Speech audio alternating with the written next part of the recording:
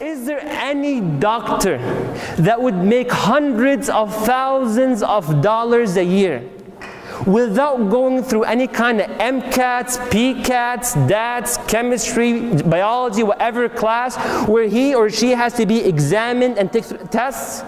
Can anyone join the basketball team or the soccer team without going through some tests and tryouts?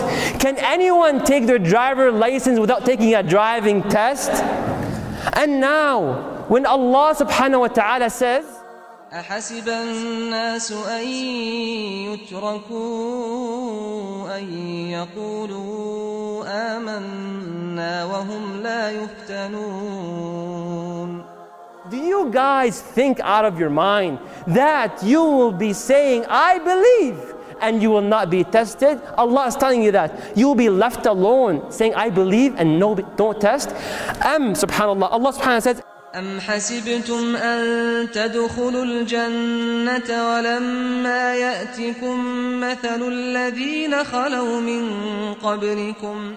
And you think you'll enter paradise just like that, and you will not face what the people in the past have faced? مستهم البأساء والضراء وزلزلوا. They faced sicknesses, poverty, calamities, and they were shaken. وَزُلْزِلُوا, out of tests and trials. You think you will just say, I believe, and enter Jannah? You think you will just go with life so smoothly?